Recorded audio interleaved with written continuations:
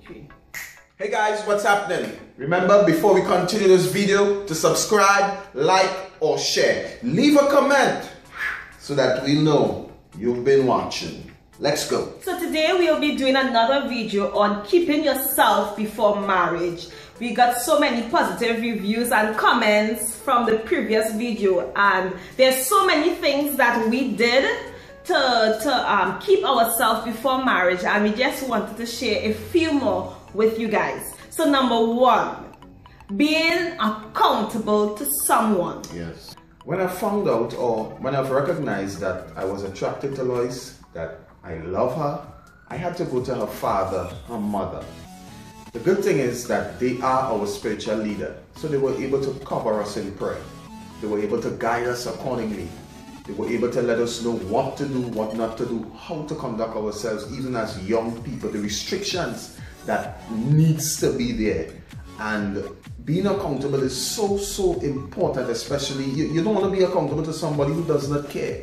Look for someone who will give you the right information, their honest opinion, the right answer, who would lead you in the right way, who would encourage you. Look for someone like that. Don't just go to anyone and be accountable to them, but someone who you know that has lived that life of example. They must set that example first, and then you can go to them.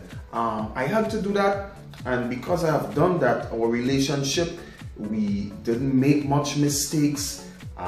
We were called upon from time to time to give a report where we are in our relationship, which is very important, so that they were able to help us and they knew how to pray for us. So be accountable. And number 2, strive to be an example. This is so important in keeping yourself for marriage. If you want to keep yourself for marriage, this is a very excellent point that you can practice.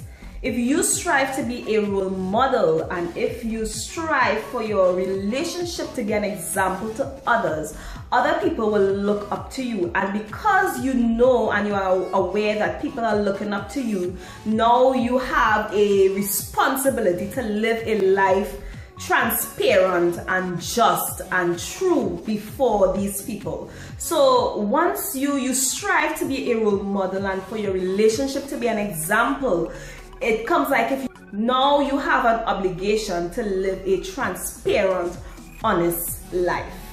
And also, guys, you know, some of you and even us, we desired that our relationship be an example. But if we ourselves as an individual is not an example, our relationship would not have been able to be an example. So we strive to be examples. So you have to strive to be an example first as an individual, and then your relationship would be an example. Number 3, be open to each other. Be transparent. I thank God for Raymond. When I met Raymond was one of the most real person I have ever met in my entire life. And we were very open. Well, he was, because I didn't really have like a past, but Raymond, he was very open and honest about his past and a lot of struggles that he went through and he been through as a man growing up. And because of that insight, we were able to deal with certain things and to confront particular issues that may have arisen in our relationship. I remember this particular time, I used to wear this particular pants. And Raymond, he came to me one day and he said, Lois, you know what, you are very beautiful, and whenever you wear this pants, it turns me on. And we just didn't real, right, you guys? And because he told me that, because he was honest and real with me, I was able now to adjust myself and stop wearing that clothing until we get married now, where we could do whatever we want. But back then, because we were keeping ourselves, he had to tell me, Lois, whatever you do this particular thing or wear this particular thing, this is the outcome. So just be open, transparent, and honest with each other. So guys, this is what we had for you to encourage you. We hope that it was a blessing to someone. So see you next time. Bye.